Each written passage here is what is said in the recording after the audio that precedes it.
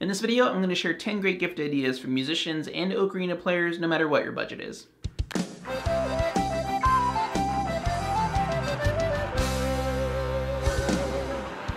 What's up, Amigos? My name is David, and in light of the holiday season, I wanted to share 10 gift ideas in 2 categories, 5 for musicians in general, and 5 specifically for ocarina players. And with each category, I'm going to begin with the least expensive, working our way up to the most expensive, with links to all these items in the description below. With that being said, let's get started with the musician category.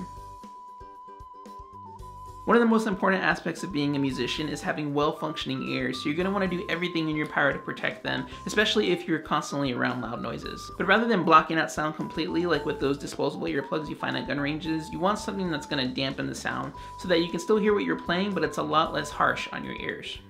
That's why I love these high-fidelity earplugs by Etymotic, which are standard in the music industry. They've been proven to reduce sound by 20 decibels without making it muffled, they're comfortable, and at about $14 a pair, they're easily replaceable.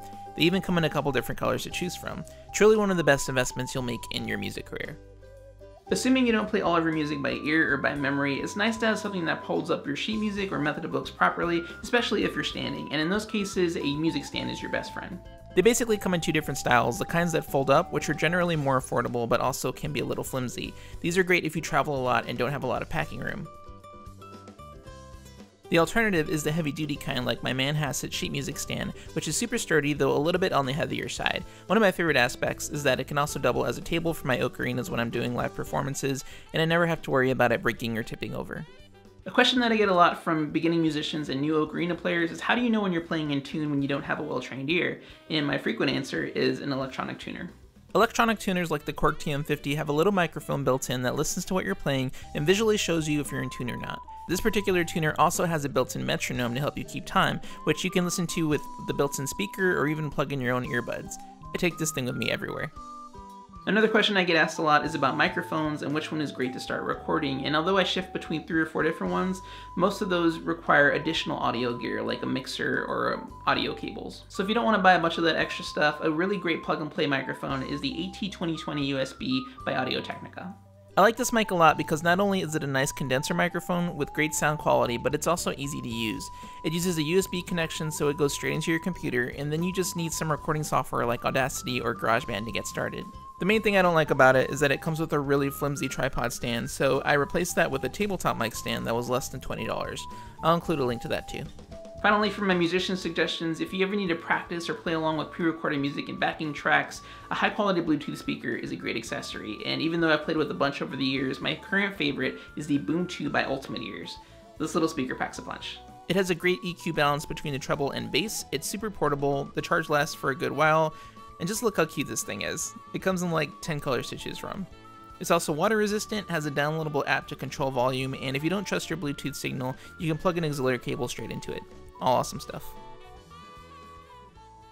Now moving on to the ocarina gifts, I'm going to start with a shameless plug because earlier this year I came out with my new EP, Ocarina Road, which has 6 original songs written specifically for the ocarina, and at $6 it makes a really good stocking stuffer. And I also have my original album, Leave Luck to Heaven, still available as well, so please buy them. I'd also like to share a few affordable ocarinas, but I have to warn you guys to please stay away from those super cheap Zelda replicas you find on eBay and Amazon. They start from like $6 up to like $12 or $15, and they're really poor quality. They're really cheaply made and poorly tuned, and for your best interests, please stay away from these things. Tell all your loved ones. Instead, if you're new to ocarinas and don't have a lot to spend, I highly recommend these 3 plastic ocarinas, which have great sound quality. One of my favorites is the Plastic Soprano C by Focalink Stein, which comes in 2 styles, the Brio, which is a little louder, a little more piercing, and great when you need to grab someone's attention, and the Osawa, which has a much smoother breath curve and a more subtle tone. But still, trigger warning for your pets and loved ones, because these things are high-pitched. Second, for the Zelda fans in your life, Songbird's Plastic 7-hole is an awesome and affordable Zelda replica based on the pendant fingering system, which is pretty good quality. And finally, the Night by Noble, which you can't even tell it's plastic. The tone on this thing is incredible. One of the very first ocarinas in my collection was a Raku pendant by Songbird Ocarina, and just recently they started reproducing Strawfire versions of these, one of my favorites being the Kokopelli and Soprano B-flat. It looks awesome, has a sweet but soft tone, and makes the perfect portable musical instrument, and even a great starter ocarina. Now, since ocarinas can be pretty fragile, it's usually a good idea to have some extra cases on hand, and one that I use a lot when I'm traveling, especially with multiple ocarinas, is this large handgun case from Cedar Mill with pick and pluck foam.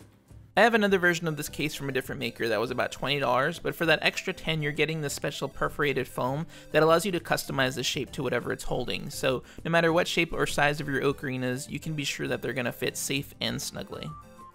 This next item is truly one of the greatest inventions for the ocarina, because a problem that we often face is having to play our ocarina softer when that's just not how the instrument works. The nature of the instrument is that the volume is set in, and so it's difficult to play at certain times of the day, especially really late at night.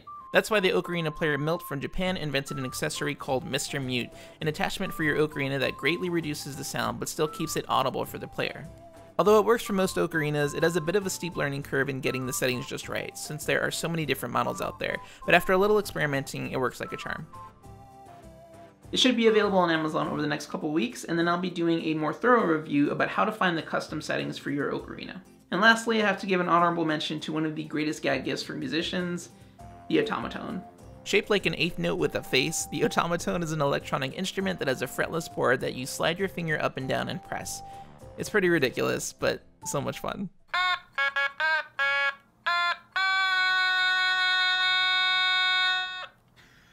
That's going to do it for this video, and as I mentioned, all the links to these items are in the description below, but I'd love to know which of them were your favorites, and if you have suggestions for other gifts for musicians, please leave those in the comments. I'd love to check them out.